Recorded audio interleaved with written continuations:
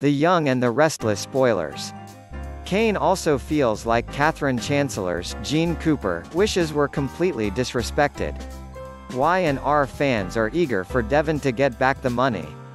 Katherine wanted him to have. Devon had big plans for that money.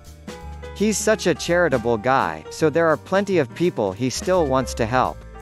Will Devon get his fortune back and finally tie up this loose story end? That all depends on how this chase for his fortune goes. Devon will certainly hope it pans out, and so will Elena Dawson, Brittany Sarpy. She's seen the toll this whole scam has taken on Devon, but getting his fortune back could bring a nice sense of closure. Devon's money has been missing long enough. Let's hope Y&R will use this opportunity to wrap all this up and move on.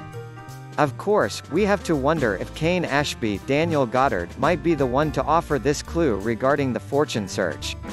He's been doing his best to locate Colin and get Devon his money back, at least that's what he claims. Devon still isn't so sure about his motives, so maybe Young and the Restless viewers shouldn't be either. It's wise to proceed with caution until fans know for sure. If Kane keeps his promise and restores Devon's fortune, he'll be a hero. If it turns out Kane is connected to this mess after all, things are bound to get even messier. The Young and the Restless spoilers say some hot drama's brewing, so stay tuned. We'll give you updates as other Y&R details emerge. The Young and the Restless Y&R spoilers tease that Devon Hamilton Bryton James will get some surprising news. A new lead will surface in the hunt for Colin Atkinson, Tristan Rogers, so Devon will be quite interested in what the team has to say. He'll get the scoop on Colin's latest known whereabouts, but Colin can be one crafty character. Cornering Colin may remain pretty difficult. However, there's a chance Devon's team will figure out where his money is, whether that means Colin's found or not. The Young and the Restless spoilers say Devon will get a clue about his missing fortune. He'll ultimately decide this is a mission he needs to pitch in on himself. There are some things that you can hand off to other people, but there are also some things you want to handle personally. This is definitely a very personal offense for Devon, who feels like a sucker for letting Colin dupe him.